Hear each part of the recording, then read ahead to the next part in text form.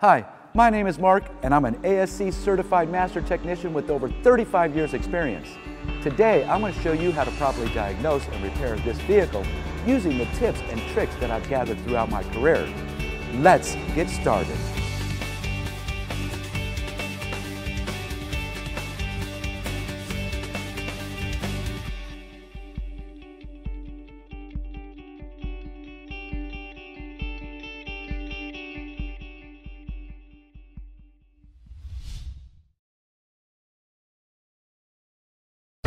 Our service vehicle is a 2003 Chevy Silverado with a 4.8-liter V8 in it. Our customer came in with a complaint of rough idle and the check engine light was on.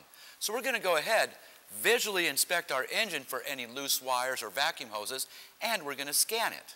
The tools required for our diagnostics today is going to be safety gloves and glasses, a fuel injection tester, a Noid light, fuel pressure gauge, 1/4-inch ratchet with a 10mm, flat-bladed screwdriver, voltmeter, and a scan tool. So what you want to do is you want to check all the connectors, the coil wires, spark plug wires, fuel injection wires. You want to check for cracked or broken vacuum lines. You want to give it a detailed inspection. We have a cover right here. We can take that off.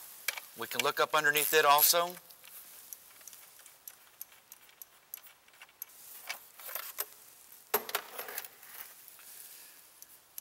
Check all the vacuum hoses. And just give it a real good visual look for something obviously wrong. Everything looks good here, so we're going to go ahead and scan this vehicle. So let's go ahead and scan our vehicle with our ignition on.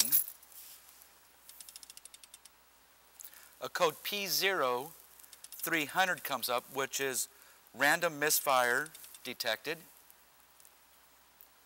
Also, we have a P0302, which tells us that we have a misfire at cylinder number 2. Let's go ahead and investigate that area. During our visual inspection, what we want to do is check this hose right here. It goes down to our fuel pressure regulator. Simply pull the hose off and look for wetness. This has some slight wetness. We're going to advise our customer that this could be a potential problem in the future.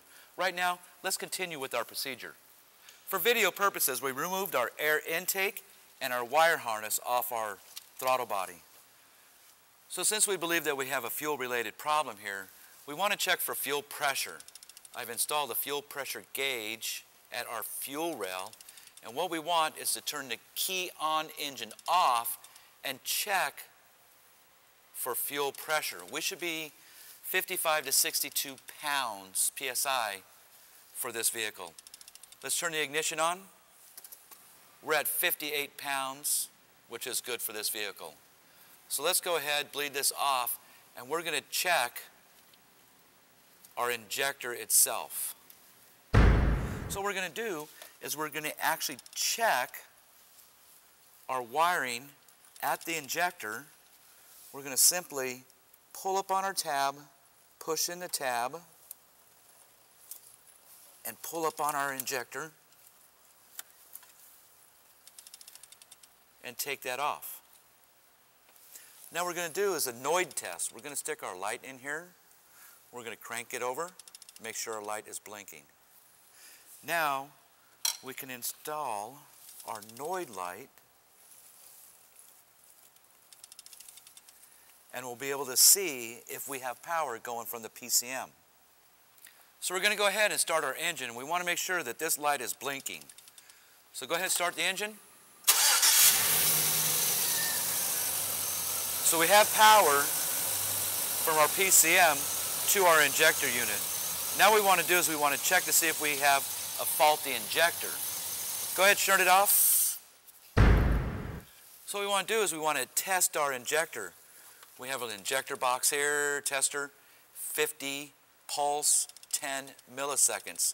We want to look for a drop in pressure. We have our wires connected to our injector. We're just going to push this, and we have no injector movement at all.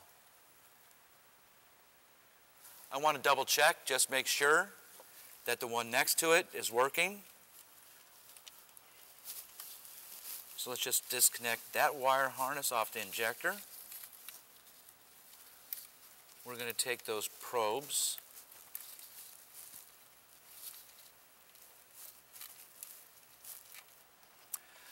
so let's go ahead and check that other injector. And there you have it, it's working. We see a drop in pressure of 22 pounds. So that's within the range right there of normal. So let's go ahead and we will replace that injector. We just installed our injector, and what I want to do is I want to check the ohms on this one and compare it to the one next to it. They should be relatively the same. We're just going to take our probe, stick it in our injector. We're looking for resistance. We have 12.5, the one next to it, as a comparison. We're at 12.5, and that's within the range we want to be. So let's go ahead, reinstall our wiring for our injectors, and we'll start this vehicle up and see how well it runs.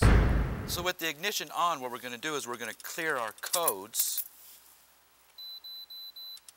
The erase is in progress, and the erase is successful. Let's go ahead and test drive our vehicle.